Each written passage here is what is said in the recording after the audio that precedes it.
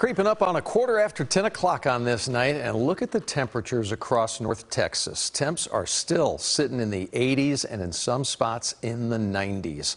And that extreme heat, we've talked so much about it, not hard just on our bodies, it's hard on our roads as well. Look at this going on. A lot of construction here because they got to fix things.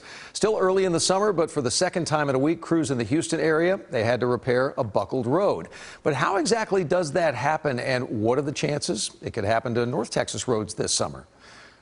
We spoke with TxDOT today, and put simply, you can blame it on the triple-digit heat.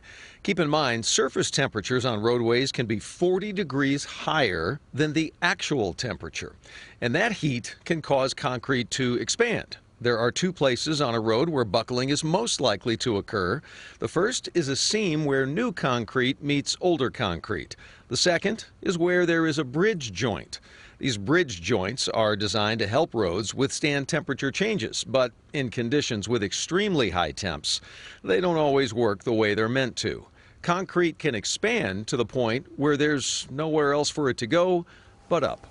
And the good news so far this summer, it hasn't happened in our area, but TxDOT says they're ready, thank goodness, if it does. We have drivers who go out almost every day just looking for issues that do come up. And so we are keeping an eye out for these potential locations. With the heat that we're getting and the lack of the cool down at night, we do expect there to be some challenges. Let's hope not.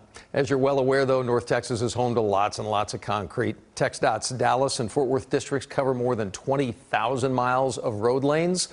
And believe it or not, 8,000 bridges. That surprised me when I heard that. That's a lot of opportunity for issues, of course. So if you see a road buckle or any kind of issue and you want to report it, you can report it at texas.gov. They have an online portal for reporting. Make it nice and easy for you.